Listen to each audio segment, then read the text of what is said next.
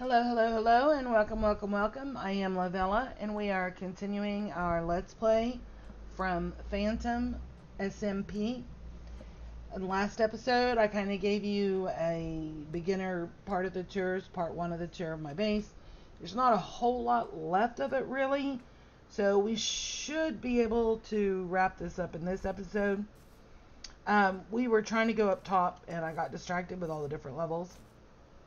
And as you saw in the last, I didn't mean to go out there. As you saw in the last episode, I have level 1 is the storage, level 2 will be sheep. I have decided that was a pretty good idea. Level 3 is the nether wart, and you can see we have quite a bit of space. So I'm probably going to have at least one more, it looks like we have room for 2 more levels before we get too close to the above ground. So yeah, it's gonna be all that under there is gonna be used up. So anyway, well, we may not, because it's not very wide. That may be as far as we go. Anyway, I told you in the last episode I live in a jungle, and it's kind of hard to believe me because it's gone. Not as much as I would like. I'm clearing it out as I go. And for the record, I've only been on this server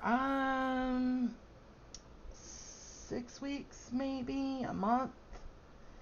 My days melt into each other. It's really, I have a terrible time keeping track of time. I could look it up on the whitelist on the Discord server Discord channel, and see what my join date was, but I'm guessing no more than 2 months, maybe. Anyway, so this was a jungle. It is a jungle biome, but I'm clearing it out because I'm going to build a village, and not a typical Minecraft village, but my son and I, my grown son, he's 26, he and I get together once in a while when our schedules work, and we play a game online called Star Wars Galaxies. Back in the old days, it was owned by Sony, and you had to pay for an account and all that good stuff. Over the years, in my opinion, Sony ruined the game because they listened to the whiners and they forgot about the quality of the game. That's my opinion. Anyway, the game got run into the ground and they relinquished it, and so basically people can get the files and they can set up their own servers and blah blah blah. So my son and I play on a server, and if you know anything about Star Wars, the original Star Wars, the Ewoks, they live in trees. Well, forever I have always wanted to make a tree village, with where you've got the little tree houses in the tops of the jungle trees, and you've got the rope bridges that go across, and you have the watchtowers up there, kind of like a Robin Hood kind of thing going on. But a few months ago, my son and I were playing Star Wars Galaxies, and my brain kicked in, and I was like, this is what I want right here. And I was at the Ewok village in the game. So it inspired me. This is not going to be an exact replica. This is Ewok village inspired. Okay, I want that to be clear, because if somebody actually watches this and they know anything about it, I don't want them going in and going, oh, well, that doesn't look like an Ewok hut, because an Ewok hut, blah, blah, blah, or the trees look blah, blah, blah. Okay, it's inspired by Ewok villages. Okay, it's not going to be an exact replica. So basically, one day I was trying to make a hut, and the one in the game basically looks like if you took a boiled egg and you sat it on the flat end. That's the shape of the Ewok huts in the game. And as we all know, anyone who's tried to make circles or spheres or globes or whatever in Minecraft. It's a bit on the challenging side, even for somebody with some experience at building. And I was getting really frustrated. Well, Phantom, I mentioned him in the last episode. This is his server. His name is Phantomlimb520. He has a Twitch channel. He's an amazing streamer. Very friendly, very relaxed, great sense of humor, great guy. He's also a wonderful builder. And so I was out here getting frustrated, and he got on, and I said, listen, I need to borrow your eyeballs. And so he came out, and I showed him what I was trying to do. And I was like, the shape is not right. It's too fat. It needs to be more, oblong, more like an egg. And he came out here and he built this. Now, the cobble was not here. That's what I was using to measure. So it detracts from the shape. But you can see, and then of course the leaves. But built by Phantomlimb520, established April 26th, 21. So, I obviously helped with the interior a little bit, but I need to get some string in there so that won't be spreading. But anyway, this is the little hut he built, and he added the chimney and stuff, and it was so cute. And it was perfect. It's exactly what I was trying to do. It was exactly what I was trying to do. And if you're a builder in Minecraft, or maybe you're not great at building, but you have great ideas for building, and you struggle with trying to get that picture in your head to become a reality in Minecraft, you are not alone. Like I said, I've played for a long time, and I still have that problem. And that was my struggle that day as well. And he just came in and just started putting down blocks, and I was like, yes, yes, yes, yes, yes. And I basically had a stair step of dirt over here, and I just sat there and watched him. And at one point I was like, well, it's too short. It needs to be taller. And he's like, okay. So he adjusted it. And we went back and forth, and he got it. And it was absolutely exactly what I wanted. So that is the model for all of the other huts. Now, that being said, this one stands alone. And it's going to remain standing alone because I want it to be special. Because to me it is special. It's sentimental to me because a friend built it. And it's going to stand alone. I want it to be the sole focus of just the hut. This, however, in the game rendering of the Ewok village, they have these massive trees that go way up. And the branches are pretty sparse. The leaves are pretty sparse until you get to the very tip top. And but the trunks are pretty straight. And at the front of them, they have a hut. And then they have a ramp, which in Minecraft, I would say it's probably going to be about 2 or 3 wide. And it has railings on each side. And it slopes up, kind of like a ramp you would see at a public building for wheelchair access. And it has this ramp that goes all the way up and spirals around the tree trunk. And then up in the tree, randomly, there are other huts sitting, by the ramp. And then, of course, they have the bridges that connect them.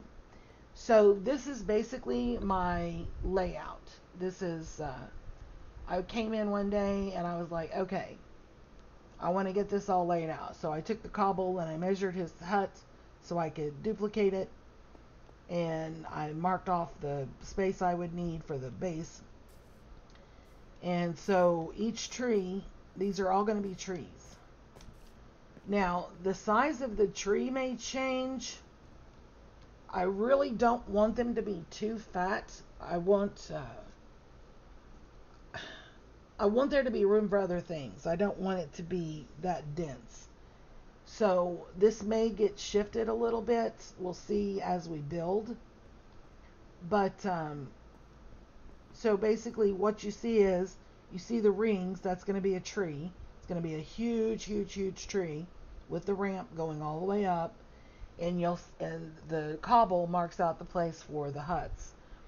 And so basically what I have done over here is, and the podzol's from farming spruce. As you can see, it's going to take a lot of spruce. I'm using spruce logs. I was going to use the jungle, but the spruce really looks more like the texture in the game of the trees. So I'm going to go with spruce. And it's an easy harvest anyway. You can either chop a staircase up into the top of the spruce tree and chop your way down, or you can ender pearl to the top. If you have an elytra, you can fly to the top, chop your way down. I use ladders a lot of times if I'm going to be doing... Now, if I just need one tree or two trees, I'm not going to bother with any of it. I'll just spiral up. But if I'm doing a serious harvest of spruce, I'll just grab a stack of ladders and I'll put ladders along the tree. And when I get to the top, I just chop it all down, collect my ladders, and move on to the next one. But anyway, these huts that I have started is basically just the dimensions. It's not shaped. So it's like a sculptor gets a block of stone or whatever their choice is. I can't remember the right term. But anyway, whether it's stone or clay or whatever. Start out with a block and then they chip away at it. Well, that's basically what this is. This is here to be chipped at. To have blocks taken out and replaced with stairs, and blocks taken out and replaced with slabs, and all of that until the shape is in place.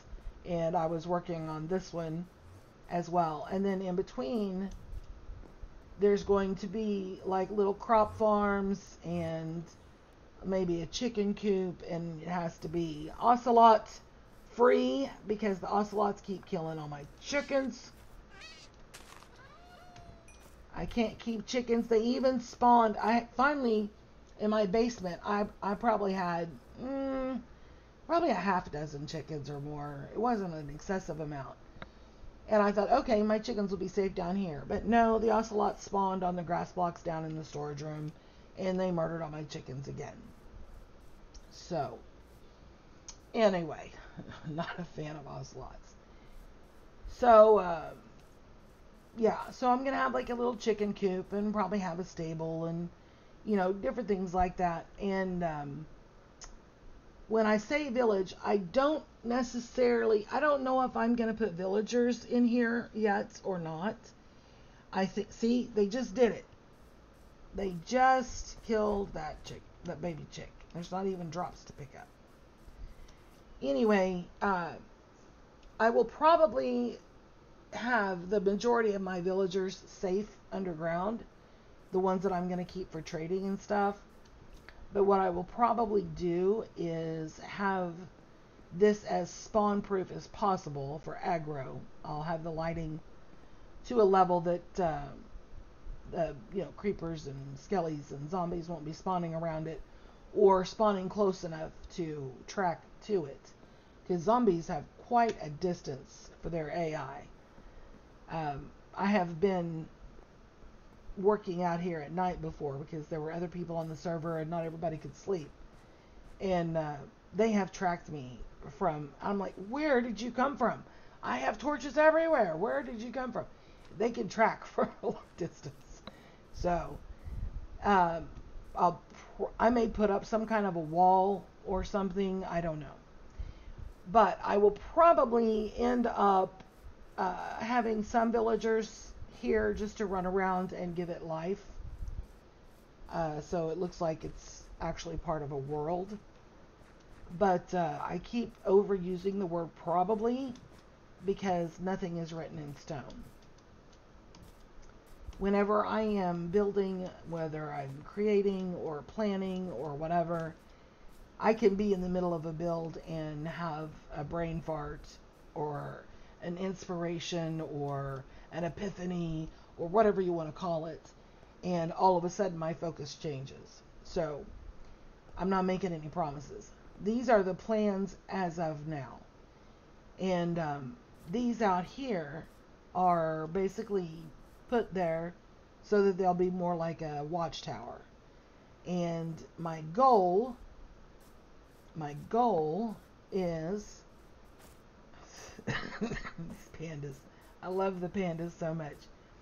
Is to have some kind of a harbor out here where ships can come in, and I'm gonna have to get help with the ships because I think I've built like a little boat once before, but I don't think I've ever attempted to build an actual ship. But anyway, I'll find an area that has, or I'll build it up. Maybe that area right over here. Actually, that would probably be pretty good. Because that land is connected. My biggest fear for the villagers are the drowned, because the drowned will come up. But I will probably do the villagers, but I'll probably also have like an army of golems so that they can protect them.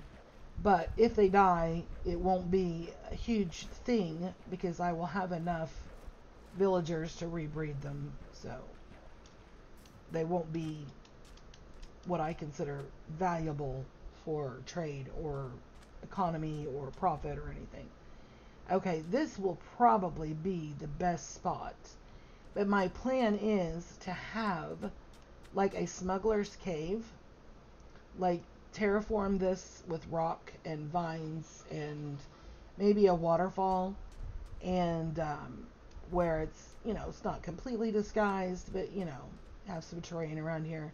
Take all this sand out, make it more rock and dirt, and then have an opening where basically the lore would be that there you've got your harbor over there that has legitimate trade, and then you have pirates or whoever that might come in and they'll sneak into the smuggler's cave and bring in black market goods, blackberry wine or something, I don't know.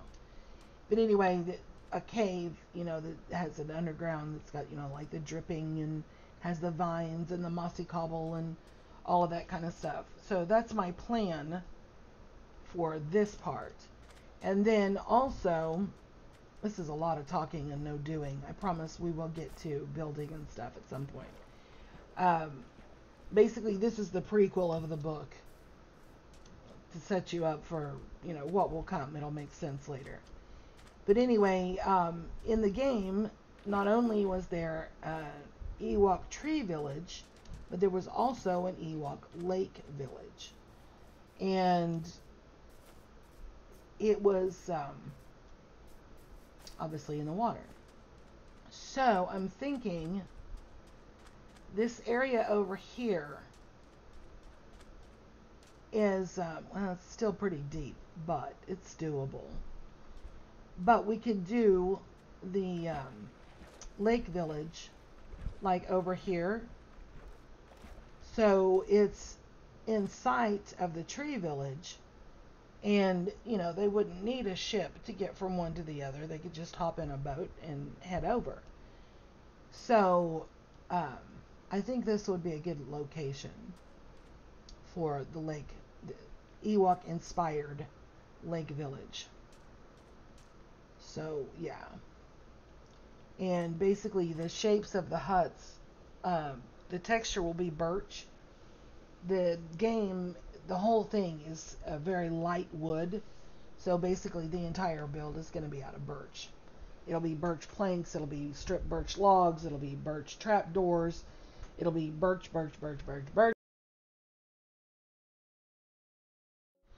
But it'll look good.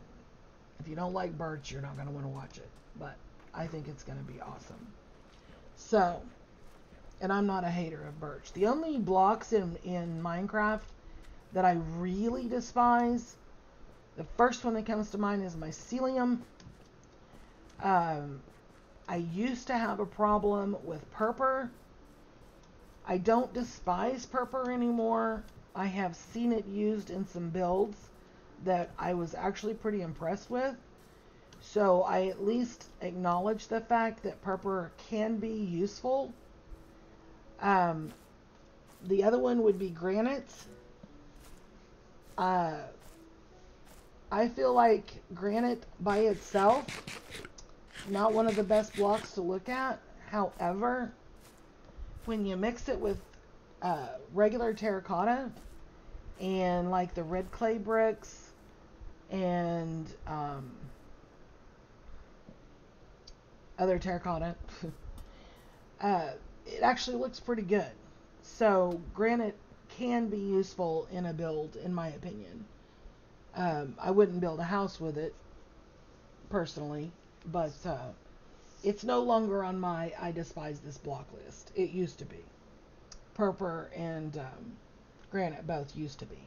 Right now, mycelium is pretty much the only one that I am absolutely against. I feel like it's a wasted block. People say, oh, well, you can grow mushrooms on it. You can grow mushrooms elsewhere. You don't need mycelium for mushrooms. And you could grow the mushroom trees on other blocks. You don't need mycelium for that either. I don't get it. And I have never known for sure if, like in a mushroom biome, and yes, I said mushroom biome, you know, the biome that has the mushroom cows, I don't know if the mycelium blocks are linked to the mushroom cows spawning, because if you know anything about a mushroom biome, the only thing that will naturally spawn in that biome are the mushroom cows. Now, of course, phantoms will come from the sky and eat your face if you haven't slept, and you can have spawners underground. But as far as like a mob, aggro or otherwise, they won't spawn in a mushroom biome. This is my nether portal, my nether tunnel. And I followed the theme of my basement with the wood. And this is the start of another base. And I have to rethink it a little bit because this is someone else's tunnel. So I haven't quite decided. I think I'm going to go around and just kind of have it wrap around my tunnel. But I love to build in the nether, but I hate the mobs. So I get these great ideas. I want to build a base in the nether. I want to have a magnificent build in the nether. And I go and I'm all excited and my creative juices are just going crazy. And I'm in the zone. And then I spend all my time fighting ghasts and fighting skellies and, you know, fighting blaze and fighting magma cubes. And I'm just like, you know what? Not worth it. I'm going back to the overworld. So, this time, I'm hoping that I could stick it out and get a base built. And if I have to, I'll put a really, really high ceiling of glass so that I can, you know, see out without being bombarded from the sky. So, I don't know. But that's just... I came in one day and I have all these projects that I want to work on. And I came in one day and I was like, I'm not in the mood to work on any of it. So, you know what? I think I'll work in the nether. So anyway, my plan is to have an entrance here and then that entrance down there and have the base wrap around the outside of this tunnel. This is one of our main tunnels. I believe I'm in the west tunnel. I'm in the green tunnel. Okay, I think it's west. Pretty sure it's west. If I take, well, we'll take, oh, I don't have anything. We'll take it with us, but we'll walk it this time. Anyway, it extends out, but this is as far as the decorations have gone. And it wasn't even this far, but Phantom and Eskimo Diamond and myself and other people from the community have helped him expand. He's been working on these tunnels on stream. But anyway, he brought this tunnel out specifically to get, because that's Eskimo's portal and this is mine. It's her base that I'm connected to with the rails, the railway. So anyway, this is my tunnel. And if you want a really good story, or you want a really good tour of the world, or at least the main part of the world, then check out Phantomlimb520 on Twitch, and you can look at his old videos, because he shows them off all the time. Oh, I'm not ready for this to be over. Dismiss. These balloons, that leads you to the portal to the gaming district. And off of that is an offshoot tunnel that leads to a build that a few of the community members are working on to build Winterfell. It's going to be amazing. They've already made great progress, and it's a lot of work. And the people that are working on it they can't just be on Minecraft 24/7. So it's a process. It takes time. And this is the side tunnel for Devious Decoy. And when I first met him, Phantom and I went to go see his base, and he said it was already known to us that he loves redstone, that he's good at redstone. And he said, I'm not much of a builder, but here's my base. And we went into his base, and it's like, okay, yeah, right, you're not much of a builder. Yeah, that's funny. And every time he builds something, it looks wonderful. It's just, I love his style. So anyway, let's go down here. I will at least get you to the hub, and then we'll wrap this up, and we'll pick it up the next episode. I want to give you an overview of the server so you kind of have an idea of what environment I'm in. Excuse me. And I haven't even gotten into the community. The community, so friendly, so welcoming, very mature, and there are no plugins for claim blocks. Playing on a Java server, a lot of the Java servers are whitelisted. Are open, I mean, they're not whitelisted. And you can just join.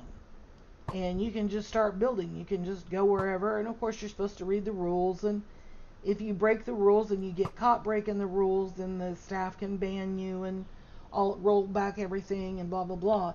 Well, they don't have that here. This is trust. This is why it's whitelisted.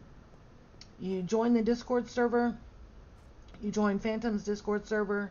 And after you've been in there, in that community, long enough for he and the mods to get to know you, not just going in and spamming a bunch of crap, but you have to get to level 5 in the Discord server or channel. And once you've reached that point, that gives him enough time to get an idea of what kind of person you are, whether you're going to be a positive member of the community, whether you're going to be toxic, whether you're too young to be part of the community, whether whatever, because it is 16 and over. So the thing is, you can't just sign up and jump on. This is not an open server, and he does that for our protection. If you are wanting to get on the server and you're having to wait, it can be a little frustrating, because especially if you're used to being able to just jump on any server you want anytime you want. But the reality is, he does that to protect the community.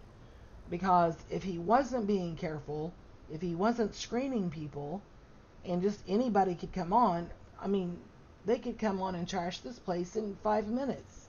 And all this work and all these materials would be gone. So, because there is no trust. I mean, I can break any block I want to in this world. I have the physical ability to do that. So, there's a reason there's a waiting period. There's a reason he wants to get to know people first. But anyway, this design, I believe, I know John, he said that John designed the tunnels, and I believe it might have been Volker and John that designed the hub. I could be mistaken. But anyway, this was all designed by the community, and I'm sure Phantom put in his 2 cents too.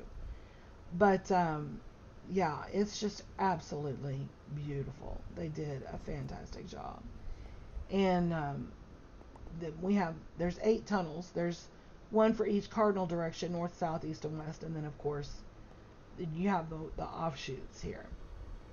But anyway, I'm gonna stop there. As you heard, my timer went off, and Okay, I have to pick those up. I don't want the magma cream. I don't need the magma cream. But I can't stand it when the blocks are just floating on the ground, going to waste. And yes, I have wasted blocks before when my pockets were full, and going back to dump my inventory was a huge chore. Yes, I have done it from time to time, but I don't make a habit of it. 99% of the time, I make sure I pick everything up.